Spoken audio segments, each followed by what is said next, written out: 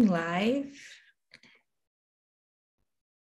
Hi everyone, we're going live right now. We have Vicki Cabrera here for our webinar on positive capacity building for NGOs, and we're letting people in the room. So we'll start shortly. Hi everyone, welcome to our webinar today on positive capacity building for NGOs. We're super excited to have everyone here, and we're just letting everyone settle in.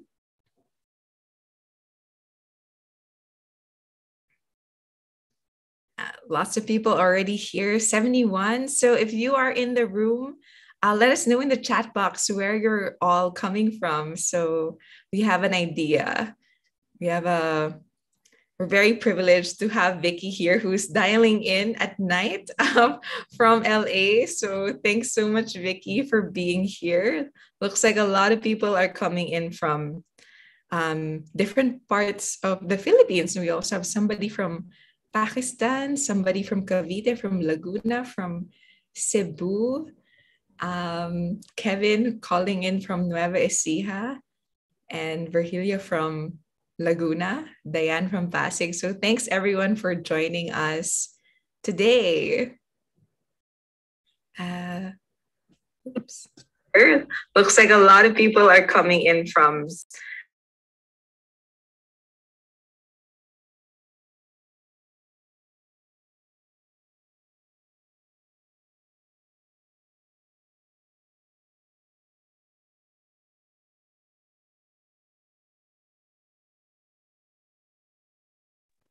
Today we have, our topic is going to be positive capacity building for NGOs, and we are positive workplaces. So our mission is to co-create cultures that enhance the well-being of the Filipino workforce.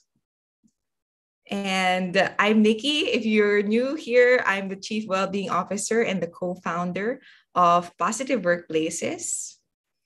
And for us, this is how we imagine that we're able to create those positive workplaces. It starts with positivity ripples, you beginning to lead yourself, coming into the session, learning more about positive capacity building that knowledge and those skills in you. And then you start to lead others. And together, you're able to lead cultures and you're able to create positive workplaces. So just some reminders before we start. Have another device or be ready to go to another link. Vicki has made this session very interactive. She's going to be using Mentimeter.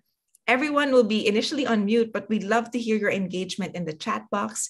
Please let us know your questions, your insights, and if you'd like to speak later, you can raise your hand. We will also be sending out an evaluation at the end of this so that you can get your certificate. Please answer the evaluation. It's only open for 30 minutes after the session, and make sure to write your full name because that is what will be reflected in your certificate. So we've had an amazing webinar series this month about well-being management for NGO workers. And we're capping it off with Vicki's webinar, where she's talking about positive capacity building for NGOs. So it's such a privilege for me to introduce Vicki to everyone here today. We both attended the virtual International Positive Psychology Association World Congress. And so even if we did not physically bump into each other, like they had a chat box there where we could reach out to other participants. And I mean, it was amazing because Vicki is from LA. She's studying in Claremont, but she's also a Filipina and has been in the Philippines and worked in the Philippines. So she's an amazing story to share. Vicki is an organizational and positive psychology consultant, researcher, and evaluator. She's passionate about using a science-based approach to bringing out the best in people and organizations focused on social impact. She has more than 18 years of experience with NGOs in both the Philippines and the US and has worked in various roles, including as a program manager, co-founder, consultant, and evaluator. Vicki holds an MPA in Nonprofit Management from New York University and is pursuing a PhD in Positive Organizational Psychology and Evaluation at Claremont Graduate University, where she conducts research on well-being and positive psychology. She also serves as the president-elect of the International Positive Psychology Association's Work and Organizations divisions. So I'm very privileged to introduce her to everyone. Thanks so much for being with us, Vicki. Thank you so much, Nikki. Thank you so much for that nice introduction. And hello, everyone. I'm really excited to be here. And I just want to thank Positive Workplaces for hosting me today. I'm very excited to talk to you about positive capacity building. So first, I'm just going to share my screen.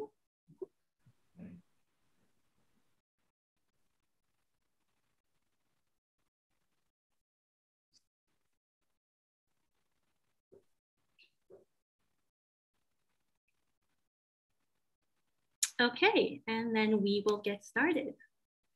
So today I'm going to be sharing with you about positive capacity building. And this is actually a new approach to capacity building for NGOs that I developed based on positive psychology. Now, before I go into it, I did want to share a little bit about my journey and why I'm here today. And, working with NGOs and doing this webinar for NGO workers in the Philippines is really close to my heart. And one of the reasons why is because I'm a Filipino American. I was actually born and raised in the US, as you can probably tell from my accent. But I was lucky enough to make a balikbayan journey back to the Philippines in 2012 when I was living and working in New York City at the time. But when I was living in New York, I no longer felt fulfilled with my life there. I was also burnt out.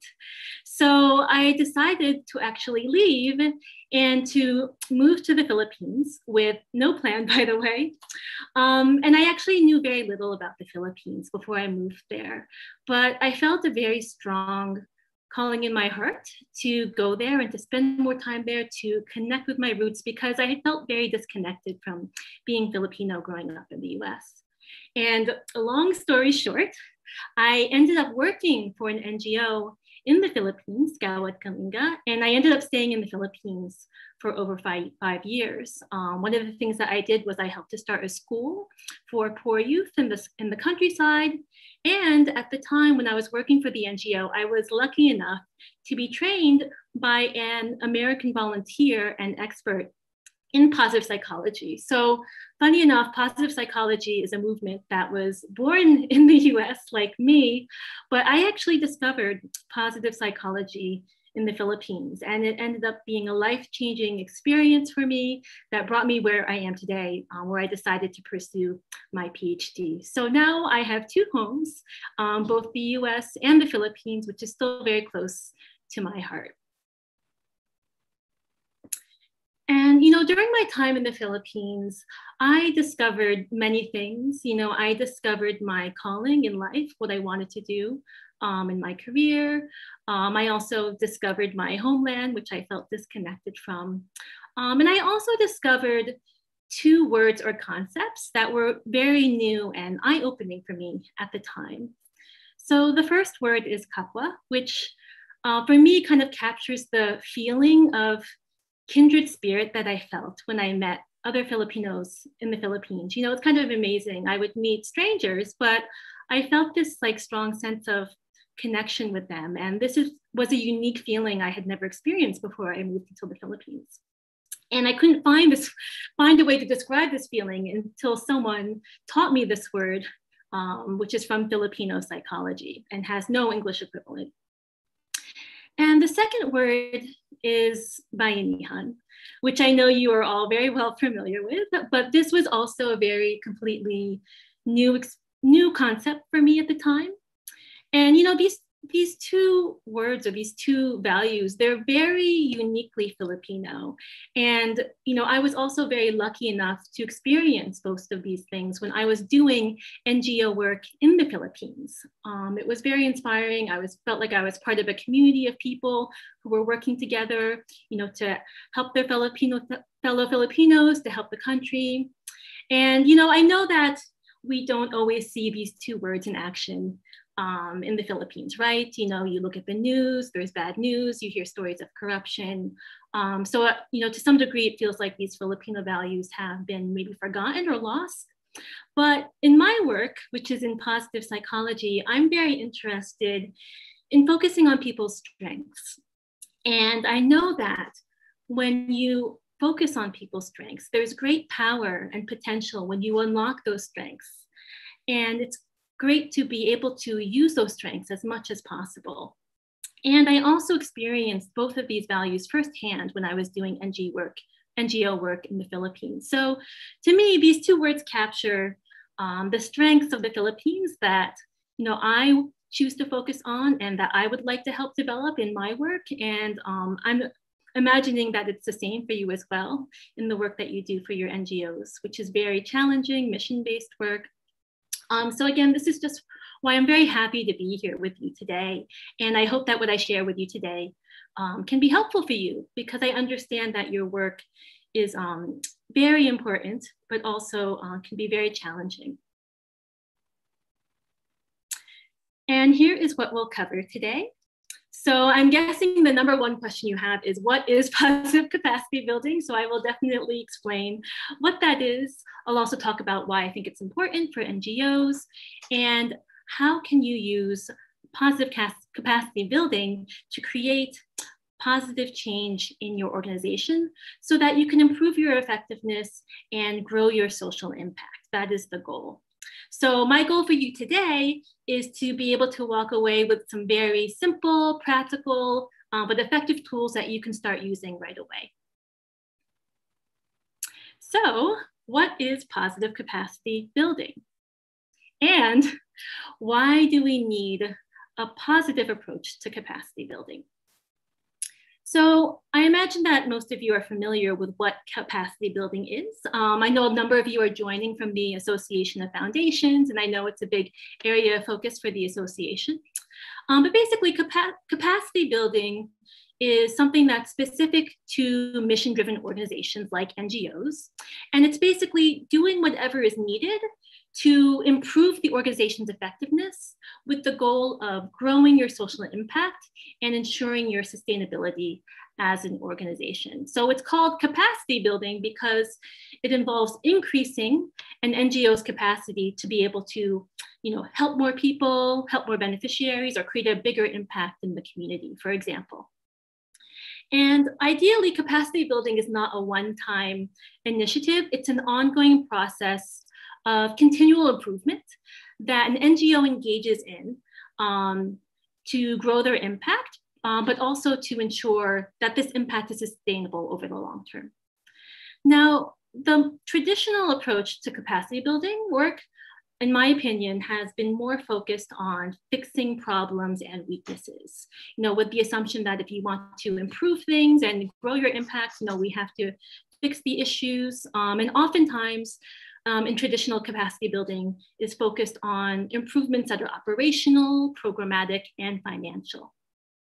But what I am proposing is a new approach to capacity building that is a positive approach. So what do I mean by that? So in the positive capacity building approach, the focus is on identifying the strengths of the organization instead of the problems and weaknesses, and building on those strengths in order to build the capacity of the organization. And in addition to building the capacity of the organization, it also focuses on building the capacity of people. And it does this by building psychological and social resources, as well as creating a positive work environment, which I feel is extremely important in order to help support the well-being of staff, as well as to energize work performance.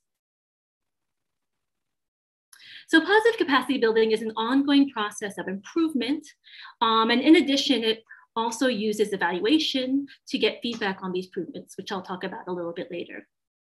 And I think that the people aspect of capacity building is especially important. So in addition to improving organizational effectiveness, it focuses on supporting staff well-being and energizing their focus by building and meeting their psychological needs. And I think, unfortunately, the people aspect of capacity building and even, day-to-day work at NGOs can sometimes be neglected and overlooked just because, maybe you're so busy, there's so much work to be done.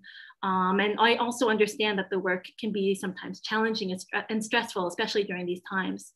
So, I believe that this is why I believe that NGOs can really benefit from a positive, strengths-based approach to capacity building that's based on science in order to help you grow your social impact and ensure sustainability. So now we will get into how you can use positive capacity building to create positive change in your organization that will grow your social impact. And as I mentioned, we'll focus both on change for the organization itself and what you do, as well as building the resources of people. And more specifically, I will be giving you 6 tools that you can use for positive capacity building. So the first tool is called Connect with Why. So before we get into it, I would like for you to go to menti.com, and I'd like for you to answer this question: what is the positive impact you want to have in the world? And I'll give you a minute. Oops. 1 second.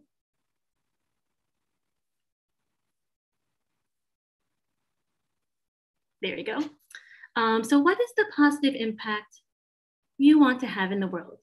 You can take a minute to think about it and just submit your answers on menti.com.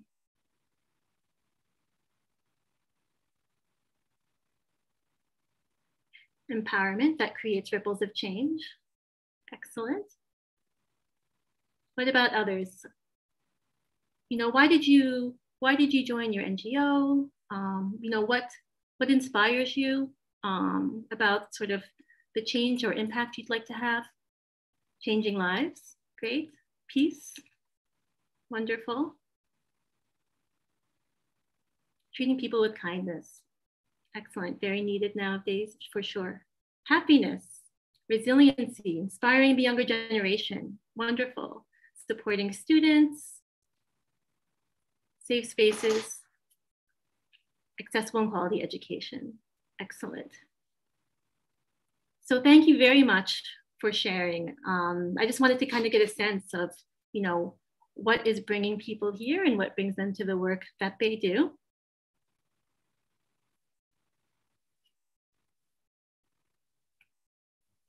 One second.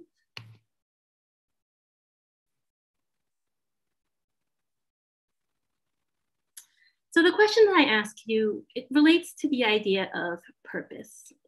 So what is purpose? Having a purpose means having a goal for your life, but it's not just any kind of goal. It's actually bigger than a goal that's just for yourself. It's a goal that inspires you to make a difference in the world. And it's something that you can work towards your entire life. It gives you direction in life. And also it's something that's very meaningful to you. So for example, I think you gave some great examples of purpose just now. Your life's purpose could be to empower other people or to lift them out of poverty. And there are also a variety of different ways that you can live out that purpose. So another way to think about your life's purpose is your why. So for NGO workers or anyone who's doing mission-driven work, I think your personal why is especially important because I think it's often what draws people to the mission of the NGOs, which you can think of as the organization's why. And ideally, you join or you are able to see a connection between the two, between your why and the why of the NGO. And this connection helps motivate you to take action. It's kind of like fuel that gives you energy to do the hard work that needs to be done to achieve that mission. So that's why for the work that you do, I think it's important to stay connected to your why, as well as to the why of the organization. And also to remember that you're not alone. You know, at your NGO, you're part of a team, a community of people who are also there because of their whys. And that's something that you have in common. So I also think it's good to know, you know, what inspires the other people on your team to do their best work and to make those connections as well. And when you do this, there's a lot of energy and inspiration that this can create when you kind of make these connections between your why, the why of others, and the why of your NGO. But, you know, sometimes these connections can get lost. You know, you're very busy. You know, there are challenges. You're kind of in the day-to-day work, the weeds, the tasks, and you kind of lose sense of the bigger picture, and there's a disconnection. But I think it's important in your day-to-day work that your day-to-day work is meaningful and that you have a sense of how the tasks that you do each day connect to your why and the bigger why. So that's why I think it's important to maintain those connections. And I think this is an important aspect of capacity building because it's an important psychological resource for people to be connected to their why. So I just wanted to share with you just an example of an exercise that I developed that you can do with your team. This can be like a team building exercise. And the goal is to help you make those connections between your why, the why of the organization, and the why of others. So it starts off with reflection on your own, where you connect with your own purpose through writing your own personal mission statement. And then you write a story about a time that you lived the statement at work to make that connection to work.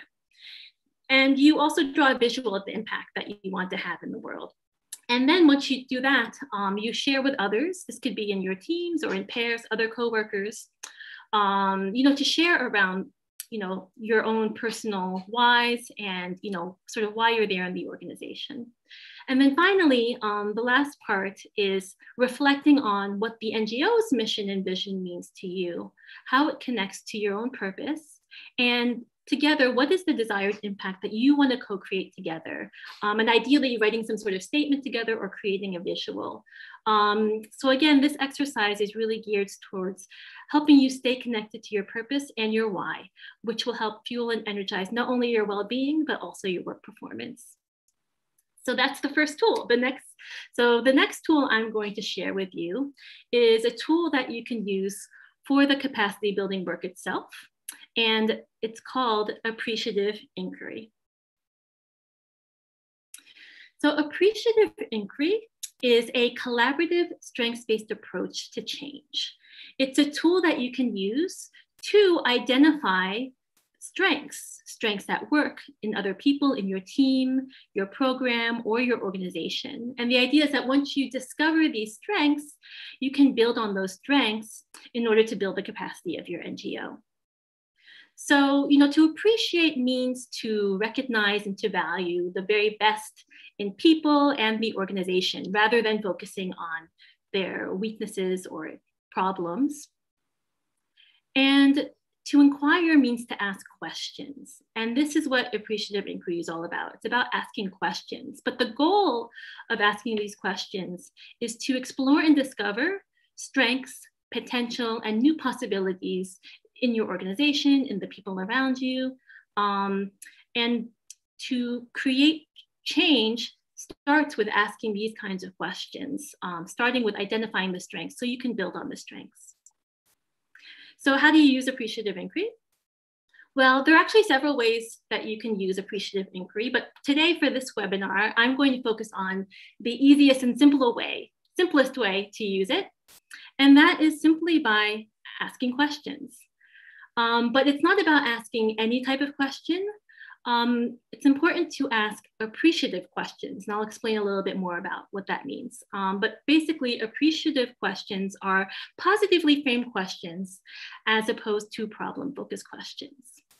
And for capacity building, your goal is to ask questions in order to discover the strengths, the successes, and new potential and possibilities for your NGO or for your programs so that you can grow your social impact.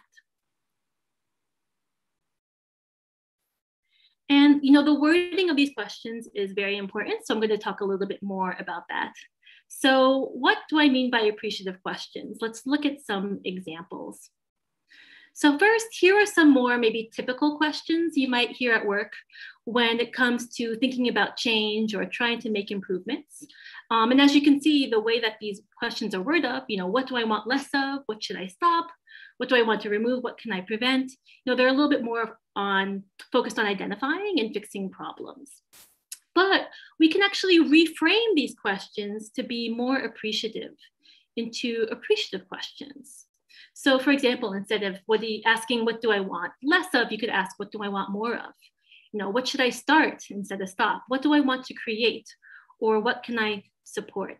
So these are just some examples of appreciative questions. And again, the goal here is to ask questions that will help you to discover strengths, successes, potential, and possibilities. So using appreciative inquiry is just a matter of reframing the questions you ask at work to be more appreciative.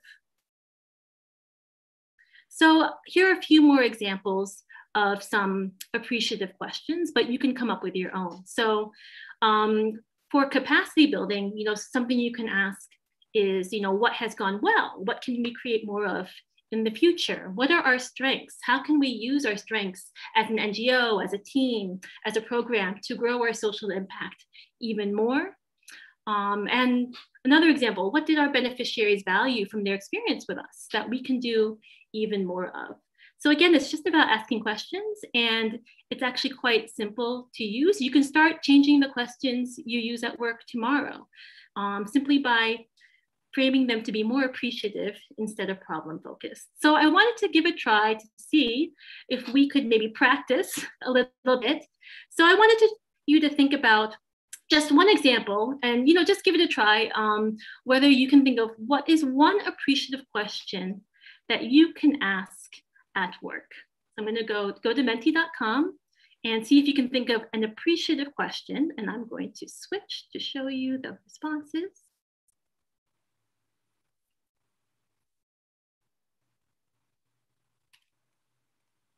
So what is one appreciative question you can ask at work? Can you think of any ideas? Maybe it would help if you think about a typical question you might ask at work and how you can reframe it to focus more on strengths. I'll give it a minute.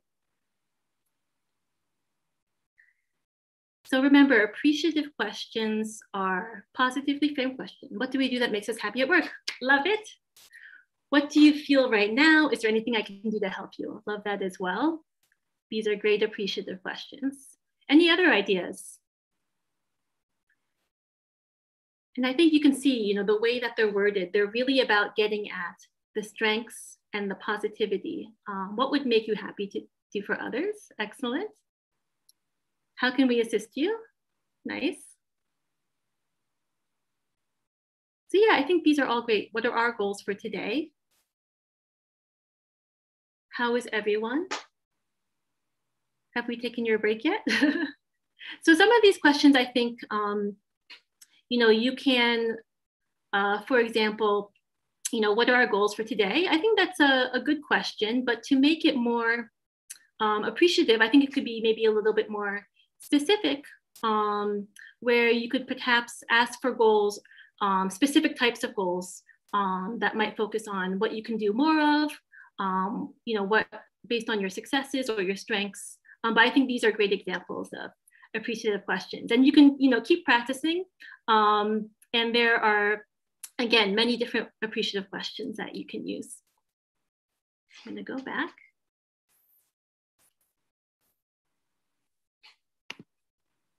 Sorry. There we go. So how can you use appreciative inquiry for capacity building? So what you can do is, first, it helps to start by identifying what is the focus of your capacity building. Where do you want to grow your social impact? Is it for a specific program? Is it for the NGO as a whole? That will help kind of focus what kind of questions you should ask. And then you can ask appreciative questions. This can take the form of perhaps a brainstorming session with your team, for example. And again, the goal of the questions that you ask is to try to uncover and discover the strengths of your program or of your organization. And next, after you've discovered and identified those strengths, you can then brainstorm as a team, how can you leverage and build on these strengths in order to grow your social impact? And then once you've identified some strategies, it's nice to be able to kind of create a more specific vision and to set goals for what you're trying to achieve in the future. And then to simply plan on how you're going to get there, as well as implement the plans. So this is one way that you could use appreciative inquiry for capacity building. But it could also be just as simple as simply starting to change the questions that you use at work. And there are a number of benefits to this approach, especially when it comes to organizational change and capacity building. So I think the benefits are that the process itself of answering these questions, of having these discussions, creates more positive emotions, which helps to motivate and energize. This can be a lot more inspiring than when you are discussing problems, for example. And there's a lot of research that shows that experiencing more positive emotions actually sparks more creativity and innovation. And it also focuses on building on strengths. I think it makes sense to focus on strengths in order to bring out the full potential of the organization, and maybe it'll help you see possibilities that you wouldn't have seen before. So if you are interested in appreciative inquiry and you want to learn more, this is a great website. They have a ton of resources, including example questions that you can use. And I highly recommend that you go there and check it out to learn more about how you can use appreciative inquiry. So that is your second tool, appreciative inquiry. So the next tool I'm going to talk about focuses specifically on building your psychological resources. And this tool is called your inner hero. So what is your inner hero? So actually this tool is kind of like a 4-in-1. So as you can see, HERO is an acronym that stands for hope, efficacy, resilience, and optimism. And these are things that you can think of as sort of like positive states of mind. And when these four psychological resources are together, it's known as something called psychological capital. So psychological capital is very well researched in organizations, and it's been found that having more of all of these four things, more psychological capital, it's been found to contribute to a lot of positive outcomes for people at work, including a positive effect on well-being and also improving work performance. And these positive outcomes have been found across different cultures, including the Philippines. So you could think of these as four separate tools, but I want you to think about all four of them together as one tool, because research has also found that while having any one of these will be great and beneficial for you, having all four of these will have even greater benefits when you have them all together. And for NGO workers, because of the challenges that you face in the work that you do, especially during this pandemic, which has brought challenges to a whole other level for NGOs and for people at work, I think that having and building your hope, your efficacy, your resilience, and your optimism is actually critical, and I think especially during these times. And the good news is that these are simple skills. There are simple skills that you can learn to develop more hope, efficacy, resilience, and optimism in yourself and in others, and so that you can experience all of the benefits. So I'm going to go into each one to explain how. So first, I'm going to talk about hope. So I think everyone is familiar with the feeling of being hopeful, but what is hope exactly? And hope is your ability to work toward desired goals and to succeed in reaching that goal. So if you want to be more hopeful and you want to build more hope in yourself, it's actually quite simple. You need to have clear goals in the first place that you're trying to achieve. So in the workplace, ideally you have clear goals for your work, but just not having goals is not enough. In order to feel hopeful about reaching that goal, you also need to see a clear path to get there. And what you need is to also create a plan for how you're going to work towards your goals. And that is how you build hope. And I think it's important for the goals that you set to be very clear. So you may have heard of this acronym for SMART goals. So SMART stands for specific, measurable, achievable, relevant, and time-based. So ideally, your goals are very specific so that they're detailed and meaningful to you, that there's something you're able to measure so that you can track progress, that they're realistically achievable, that they're relevant to what you're trying to achieve at work, and that they're time-based, that there's some sort of clear deadline or time around when you'll do these goals. So here are just some examples of what it means to have a smart goal, not a smart goal versus a smart goal. So you can see here with the examples, the goals that aren't smart are not very detailed. They're quite vague. So in order to make them a smart goal, you make them more specific. So for example, if you have a personal goal of being more physically active, just saying that is not enough. Ideally, you want your goal to be specific, something like I will exercise for 30 minutes 2 to 3 times a week. So that is an example of what it means to have a SMART goal. So I thought that maybe we could practice again a little bit. And the question I have for you now is, what is one SMART goal that you can set for yourself? So we're going to practice writing SMART goals. So what is one SMART goal that you can set for yourself? Can you think of any examples of a SMART goal? And don't worry, it's confidential, so we can't see who's writing the goals. But the goal is more just to practice writing specific goals. So can you think of an example of a goal that you want to set for yourself that's specific? Sleep 9 hours a day, excellent. I think that's a great SMART goal. You're very specific with the time and that you want to do it every day and exactly what you want to do. So that would also be something that's very easy to measure, very easy to track to see if you're being successful. Finish your task on time. I think that's a good start, finish my task on time, but I would even suggest making the on time part more specific, like giving yourself a specific deadline. Learn a new word every day. That is also a nice SMART goal. Relevant. I think there should be a little bit maybe more detail in that goal, but I think that's a great start. So yeah, I think you guys are getting the hang of it. Excellent. Bike 10 kilometers a day by the end of the month. So these are some examples of how you can write your goals to be more smart. Excellent.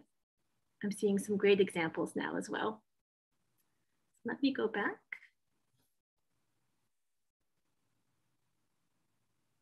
So once you have set clear SMART goals, the next step is to create a plan to reach those goals.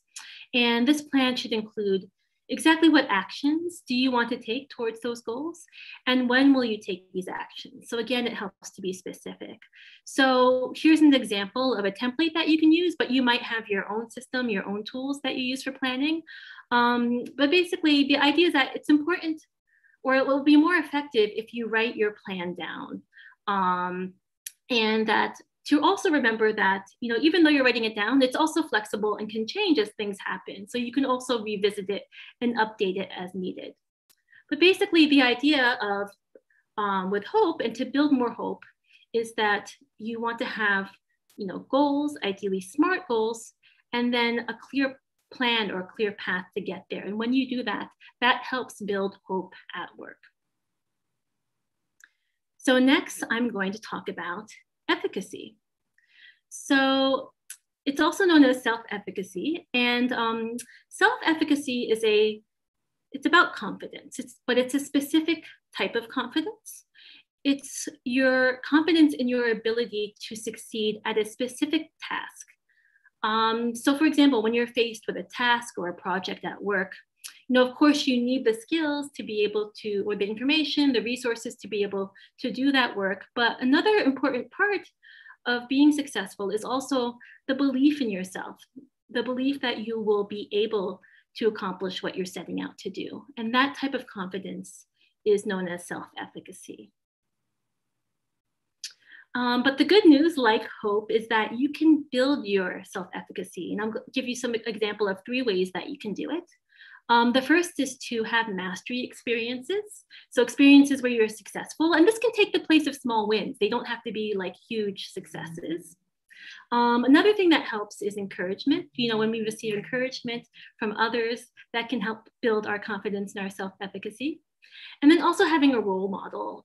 When you see someone else who has accomplished what you're trying to accomplish, that will also increase your confidence in succeeding in that task. So I'm going to share just a very simple exercise with you to help build your self-efficacy, which is to write down your small wins and accomplishments. And ideally, I think it's nice to do this each day.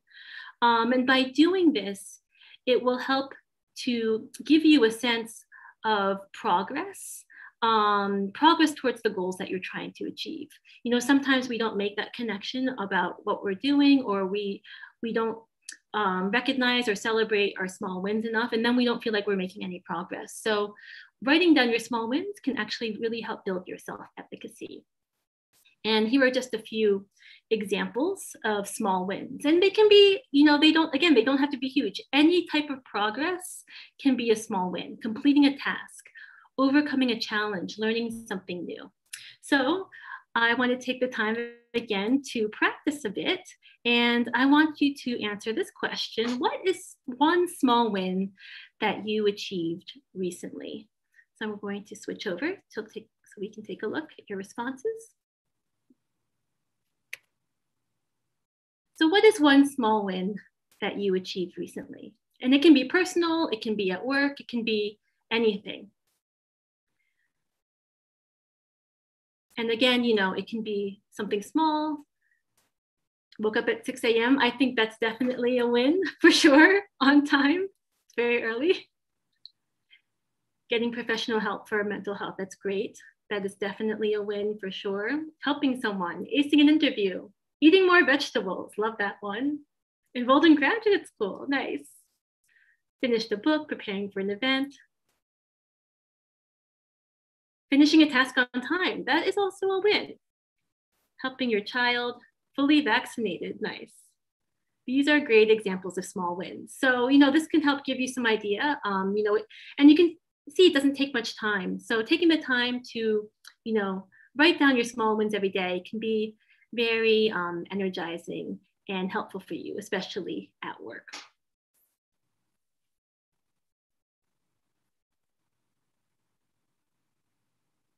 So that is self-efficacy.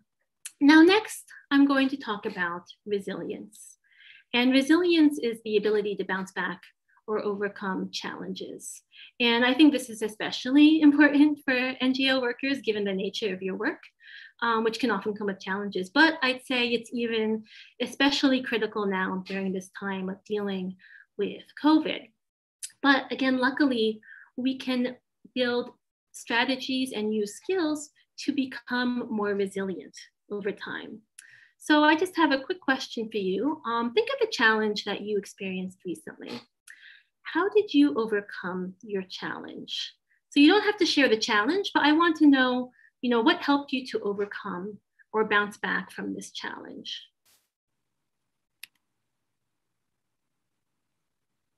So it can be any type of challenge, maybe ideally a challenge at work. You reached out for help, excellent. That's definitely a great strategy. And I will talk about that in a moment. Motivating yourself by imagining reaching a goal, asking for help, talking with the team. There's a lot of asking for help here, and that's great. And I'm going to talk a little bit more about that. Had a consultation, excellent. So I think there's already a lot of resilience with the group that's with us today at this webinar. And as you can see, when you think about it, you probably have already developed a number of different skills or strategies to help you become more resilient. Now I'm just going to share a few more other ways that you can help build resilience. So there are a number of ways to build resilience. And, you know, part of that is there are skills that you can use to and learn and use to build resilience, but then your environment is also an important factor. So having social support, which actually a number of you talked about, I'm not surprised because that has actually been found to be an important buffer that protects us when we experience challenges and really helps us to bounce back from challenges. So social support is critical. So I'm going to go into some of the skills. So the first skill is called reframing. And basically, this is something that you can do when you encounter a challenge. So when you experience a challenge, the idea with reframing is that you just find a new way to look at the situation. And you do that by focusing on what you can control as opposed to what you can't control.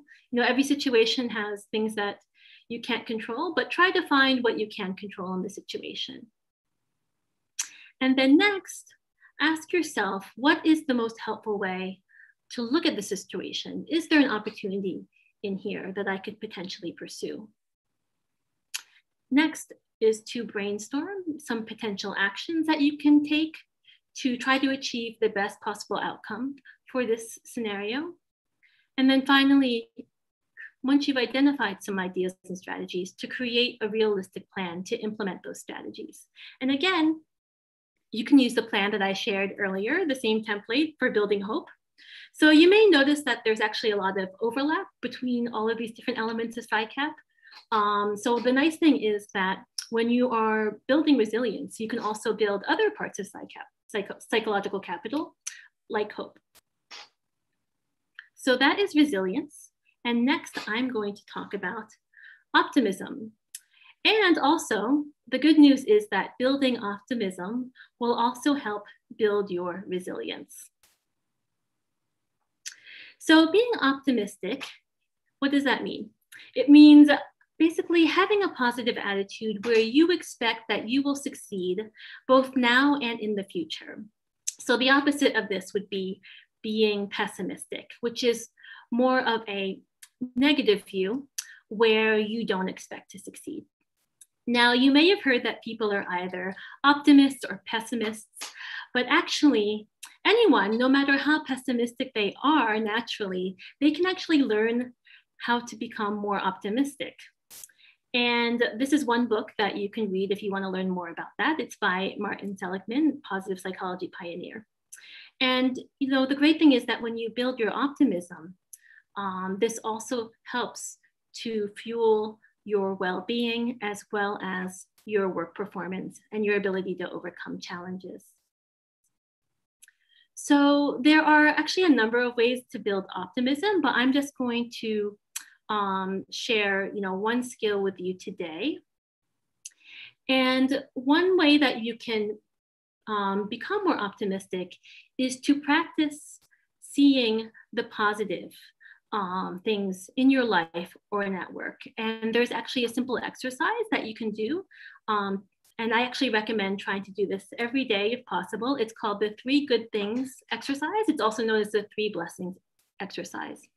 And what you do is you write down 3 good things that happened to you today. And it's important when you write it down that you're very detailed. You talk about what happened, but then also write, how did you feel when this good thing happened? And why do you think it went well? And, the more that you do this each day over time, and I really encourage you to try it, even just for 1 week, to see if it makes a difference. Over time, it actually helps to retrain your brain to see more of the positive things in your life, which can help you become more optimistic over time. Plus, it has the added benefit of feeling good. So it creates positive emotions that are also very good for your well-being. So let's practice, and I'd love to hear, what is one good thing that happened to you this week, and how did you feel?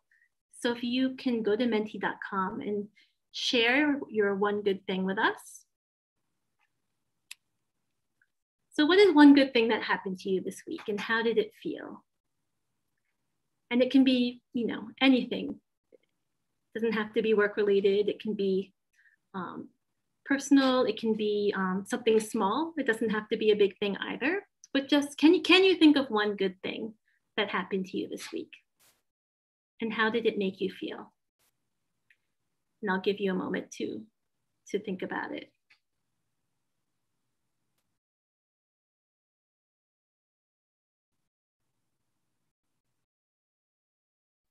So can anyone think of one good thing that happened? Second dose of vaccine, excellent. Finish crocheting a sweater, wow, that's very impressive. Laughing with your sister, that's really nice. Your time with friends and family is always nice. Getting a promotion, still alive, for sure. Your staff started listening to you, overcoming cabin fever. Excellent, these are great things. So yeah, again, this exercise can be very simple. Just thinking about the good things that happen to you each day. And I know it can be hard. Sometimes you may have a hard time thinking about, one good thing, but chances are you'll find at least one good small thing that happened to you, and it will help make you feel better. And over time, it will help you to develop more optimism as well, especially during challenging times like these.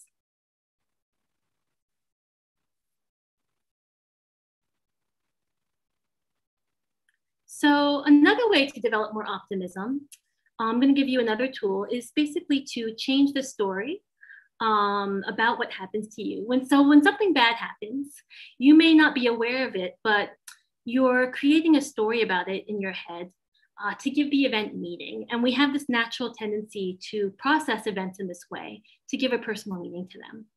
But the goal is to change your story from being pessimistic to being optimistic. And this is called an explanatory style.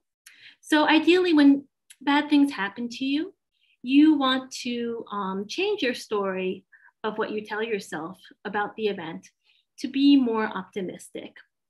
And basically the way you can do that is, instead of thinking about the bad event as something that will last forever, you can remember or think that it's temporary. Instead of thinking that it will affect everything, you can think of it as more specific to that situation.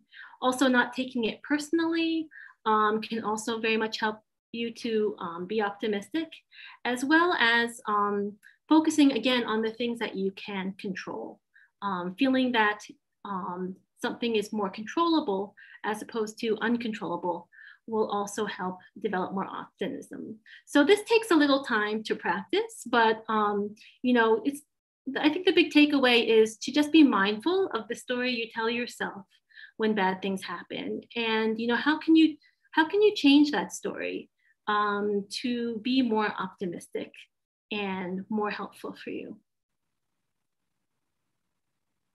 So that is the next tool, which is your inner hero, psychological capital.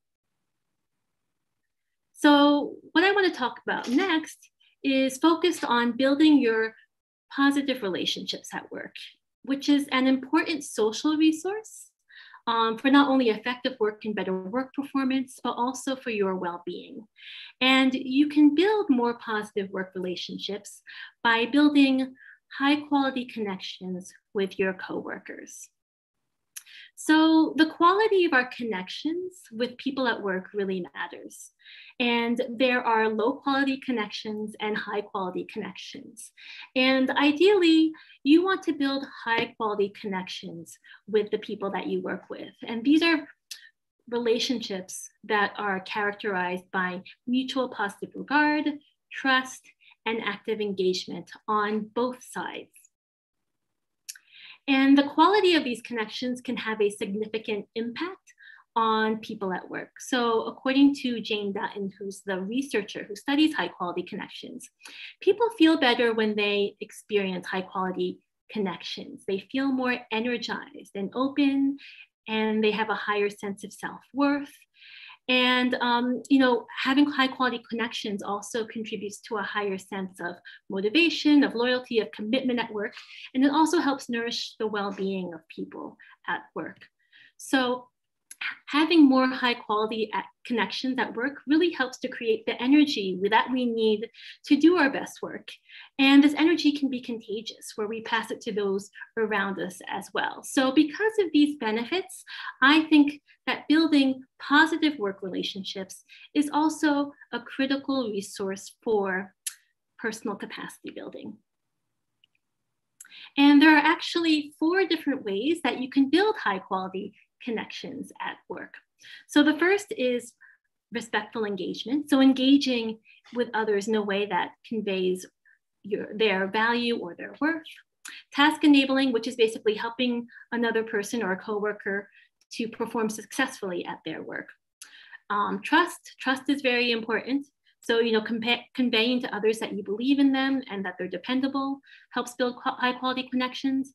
And also play. So participating in activities with just the goal of having fun also helps build these high quality connections. And here are just some examples or ideas of things that you can do in each of these different categories to build high quality connections. So for respectful engagement, being fully present for another person when they're speaking to you is one way to build high quality connections. Task enabling, how can you help someone else with their work? Is there an opportunity to share information that will help them to be successful? Trusting, team building activities, being open and vulnerable can also help build trust. And then play, are there ways that you can incorporate play into your meetings or your team building? And, can you find time to have fun at work? And all of these things are important.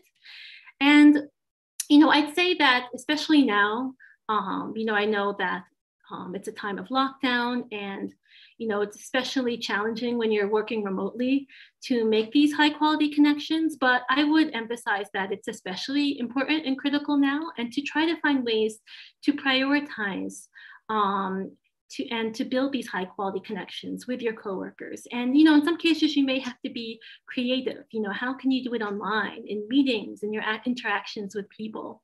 What are some ways you could be respectful, build trust and support others in their work, or be playful when you're working with each other online? So again, I just wanted to see if we could practice, and if you had any ideas for what is one thing that you can do to build high quality connections at work. So I'd love to hear some of your ideas for building high quality connections. So, what are some ideas you have for displaying respect, for helping others in their work, for building trust, or for having more fun at work with your coworkers? Saying good morning, yes, that's definitely, it sounds like a small thing, but even that small gesture shows that you are acknowledging the other person, that you're present for them. Smiling, yep, that's also a good one. Are there any other ideas? But I think these are great ideas. Finding a game to play, that's definitely a great idea. Continuous communication and support, yes, very important, especially now. Smiling with your eyes because the mask covers your mouth, yep. Active constructive responding, very good. Being authentic and cooperative. So these are great ideas. And as you can see, they're just simple ways that you can, build those positive relationships at work, which again, I think is very important.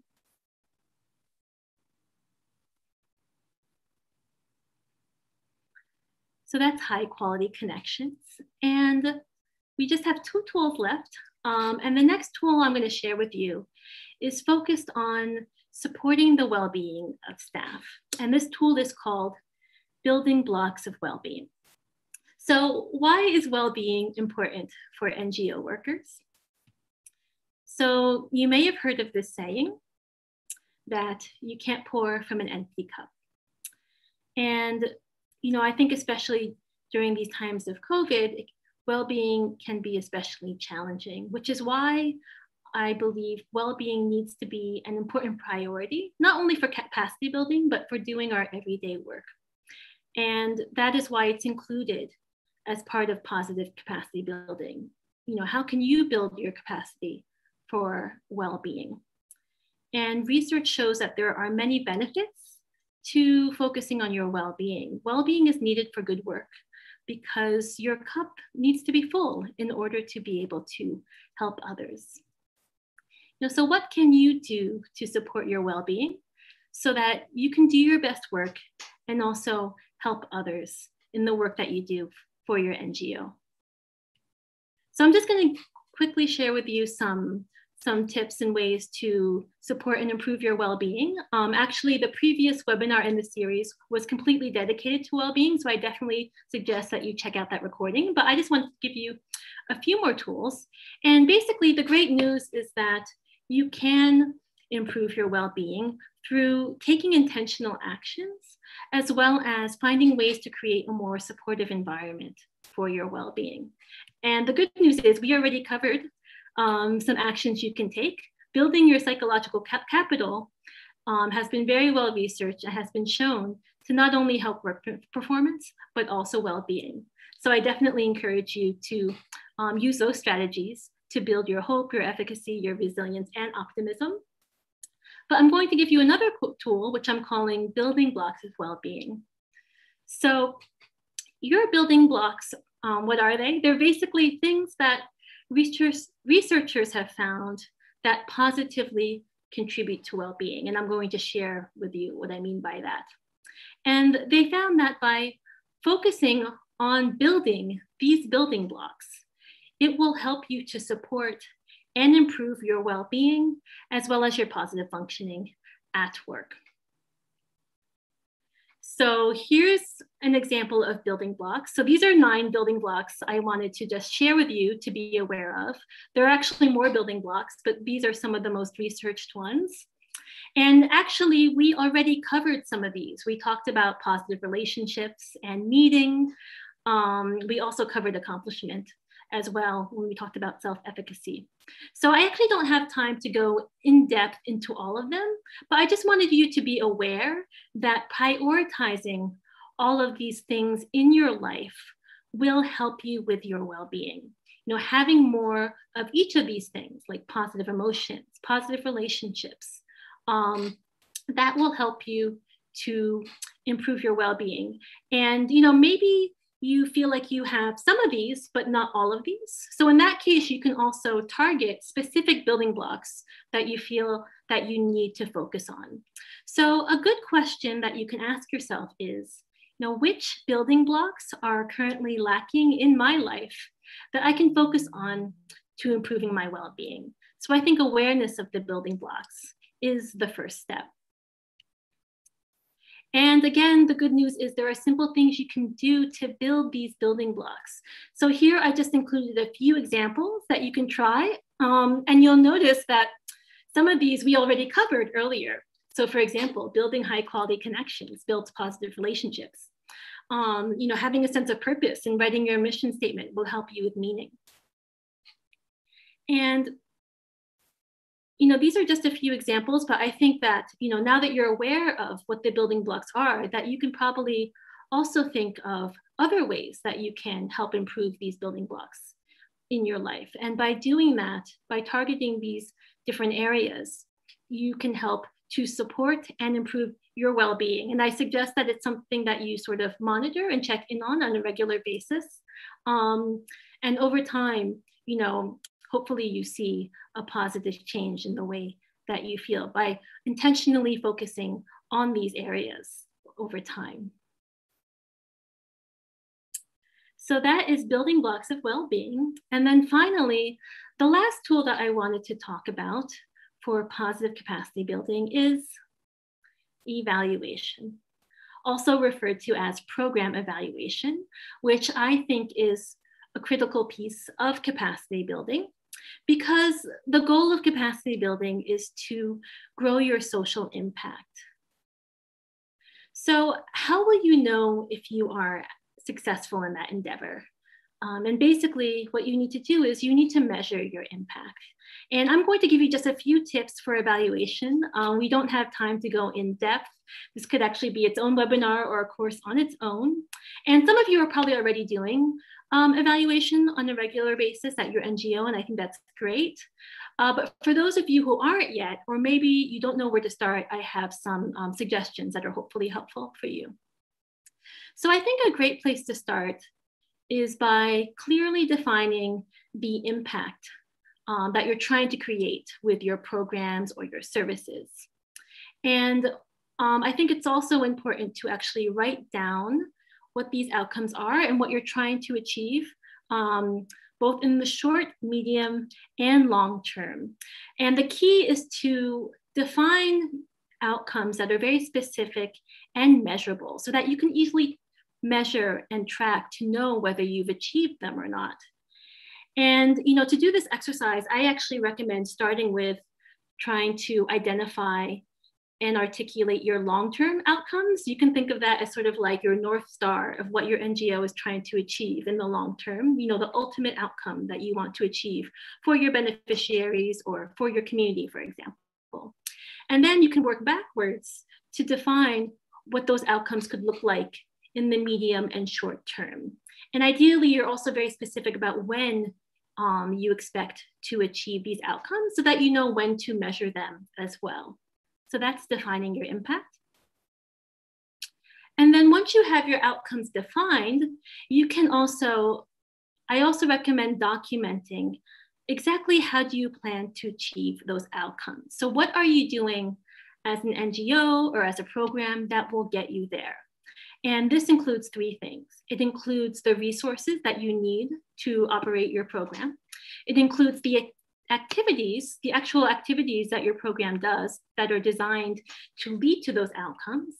And then also it should include what data can you monitor to track and to know that you have actually delivered your program successfully. So for example, tracking participation rates will help you know that you actually successfully reached a certain number of people and delivered your program.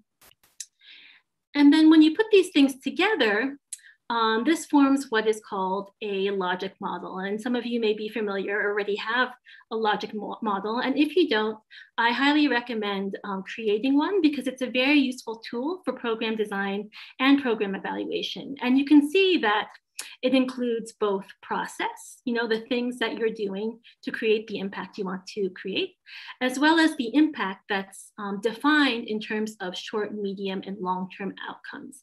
And once you have all of these things defined, you can actually evaluate both. And for example, if you want to evaluate process, you can get feedback from participants. Did the activities go well? Did the program go well? So it can help you think about whether you need to make improvements. And you can also determine what data do you need to collect to measure your outcomes. And often starting with the short term is the easiest place to start. And this is kind of a great starting point to help you start planning for and thinking about measuring your social impact. So again, I didn't have time to go in depth about this, but I just wanted to kind of highlight this as an important tool. And this is actually a great resource. It's a free guide that you can download from the Kellogg Foundation that goes very in detail about how to create a program logic model. And it's free. And it'll also include some examples in there as well that will be helpful.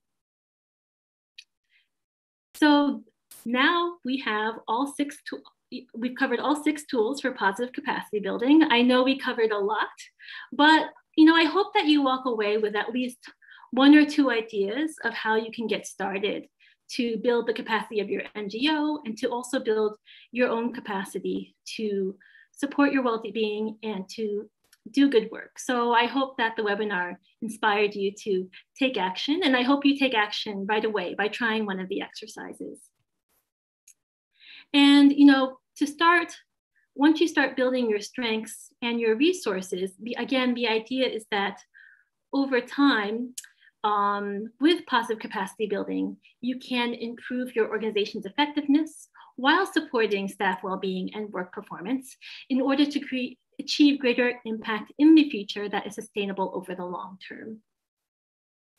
So what I shared with you today is actually from a chapter that I wrote, and from this book that was recently published. And in the book, I describe a more structured process for positive capacity building that requires more of like a hands-on facilitation from an expert, especially for an NGO that's going through it for the first time. But what I wanted to do for you today in this webinar was to pull out the ingredients of positive capacity building to simplify things so that you can walk away with some tools that are easy for you to use on your own right away. But if you're interested in learning more about this, I'd be happy to share my book chapter with you. So thank you very much for having me today. And if you want to get in touch with me, the easiest way to connect would be by going to my website. And here you can get in touch with me and you can send me a message. And if you're interested in the book chapter, or if you'd like me to send you the PowerPoint, I'd be happy to do that. Just write me a message and let me know. And of course, this session is also being recorded for you as well, so that you can view it later on through Positive Workplaces. But thank you so much for having me today. Thank you so much, Vicki. I learned so much from today's webinar. Like, for instance, I personally have been going through like, oh gosh, we've been in this lockdown. I mean, semi-lockdown sort of. We've been in the pandemic for so long, and what can we do to improve our situation in our organizations and in our lives? And I just took so much notes from everything that you've shared today that I'm super excited to try. So for everyone, if you have questions for Vicki, this is a perfect time. She's been so generous sharing all of that with us and staying with us to answer some of your questions. You can type your question in the chat box, or if you'd like to be anonymous, you can also scan the QR code that is on the screen and click on the link that is we posted in the chat box. But I just want to say, Vicki, a lot of people are flooding the chat box with saying thank you, and that they learned a lot from your webinar, and that it was very informative. They really enjoyed it. Jury said, I loved today's webinar, I enjoyed it, and it wasn't boring. So thanks so much for making that such a fun process. Oh, good. I'm so glad it wasn't boring. Well, I'm so happy. The goal is really to make it helpful for you. So I'm really glad that it's helpful. So thank you. Yeah, and Jessie also said that really was an amazing presentation, so much valuable and well organized information. And I just really want to echo what Jessie said. You when we're looking for interventions, you might find like pieces of it around, but the way that you just stitched all of that so beautifully, it's such a meaningful learning experience because of how you curated it. So thanks so much for that. Oh, good. I'm really glad. This is very great feedback for me, and I feel very encouraged. I think my self-efficacy for webinars has gone up, so I really appreciate it. And again, I'm really glad that you enjoyed the webinar. Yeah, so while we're waiting for questions, we have one question here. Okay, somebody asked, hi, Vicki. Swen asks, hi, Vicki, can you share the most challenging experience for you in your workplace, and how were you able to overcome such? Oh, this is a good question. Okay, I have to think about it for a while. I've been working for almost 18 years now, and there's definitely been a lot of crazy things that have happened and challenges that I've experienced. So I'm trying to think of a good example. Let's see.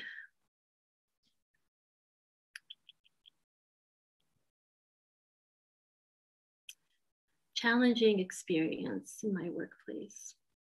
Well, I think thinking about the work that I do now, which is research and consulting work, and especially during COVID, because we were also in lockdown for a while. Luckily, it's opening up a bit. During that time when we were in lockdown, I was pretty much working on my own on a lot of things. I was working alone. And I found that it was quite challenging for me sometimes to feel motivated. And I definitely felt like I experienced a loss of energy, which was really stressful for me because I had so much work I needed to do, writing and research and all of those things. So what I did was I really made a point to try to reach out to people, even if I couldn't see them in person, to connect online, to talk to my family online because I wasn't able to visit them, and to also talk to other people in my PhD program. And I found that doing that was really energizing. And I also tried to find projects to work on where I'm not working alone, I'm working with other people. So that's one recent challenge that I think I experienced and maybe you can relate to. And I think those social connections really helped me a lot during that time because social support, again, is a big protective factor that helps with resilience and with motivation, should mention as well, and well-being. I love that. Thank you so much for sharing your personal experience on that one, Vicki. My question is, among the 6 tools that you've shared, which one is your favorite and why? Oh, that is also a good question. My favorite tools.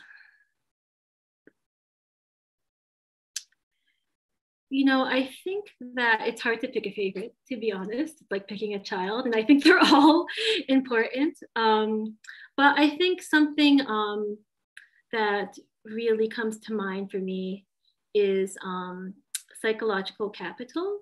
I wasn't familiar with psychological capital before I started my PhD program. And, I feel that, I didn't even know it was possible to become more optimistic or to build resilience, to be more hopeful.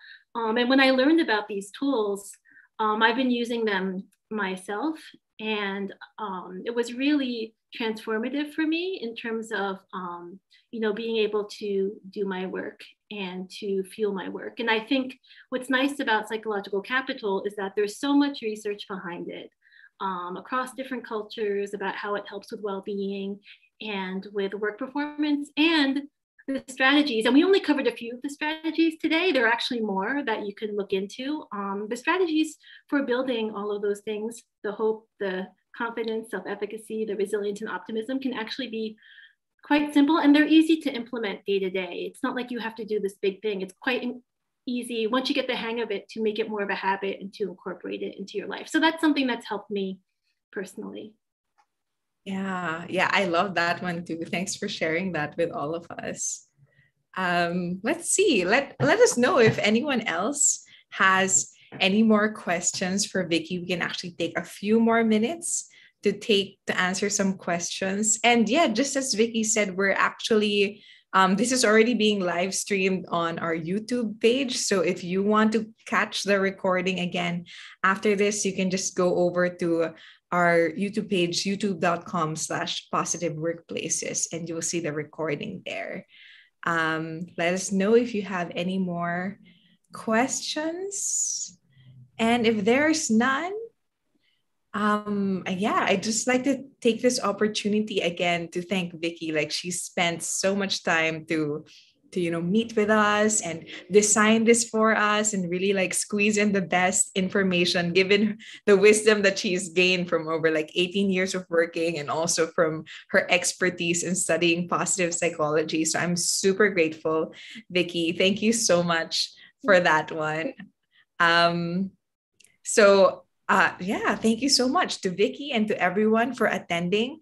If you want to support our community, we're always doing these 3 free webinars every month. Please follow us on facebook.com/positiveworkplacesph. And if you can share that with your friends so that they can also catch the new things that we're bringing for the community, we'd really appreciate that. And next, for our webinar series in the next month, where it's National Mental Health Month, we have a webinar on championing the well-being and mental health in the workplace, starting off with Alan Gattenby and then followed by Gabby Yamzon, and also someone maybe some of you are familiar with, Gio Kapinpin. And again, we are on YouTube. So if you want to catch a recording of this, just go to youtube.com/positiveworkplaces. We're also created a course on organizational well-being. So if you'd like to join us, please check out our Facebook page. We have more details on that. Let's champion well-being in the workplace by empowering your leaders to become well-being champions. And so now we're going to be posting the post-evaluation link in the chat box. Please answer this within 30 minutes so that you can claim your e-certificate. And yeah, so Vicki, a lot of people still saying lots of thanks in the chat box. Is there anything you'd like to say to everyone before we officially close? Well, I just want to say thank you to everyone for attending this webinar today. I'm glad that you found it helpful and valuable, and I really appreciate it. And you know, I really hope it's helpful for you, because I think the work that you do is so important, and I know it can be challenging. So I hope you have some takeaways that you're able to do to support your well-being and to be able to do your best work. And thank you, Nikki and Positive Workplaces, for hosting me today as well, to be able to share with everyone. Thanks so much, Vicki. And again, like what Vicki said, we admire so much the work that the NGO workers in this room are doing. These are tough times, but you're doing a lot of good for the whole world and for our country. So thank you so much, everyone. Please have a good day ahead, and we will catch you in our future webinars. Thank you. Bye, everyone.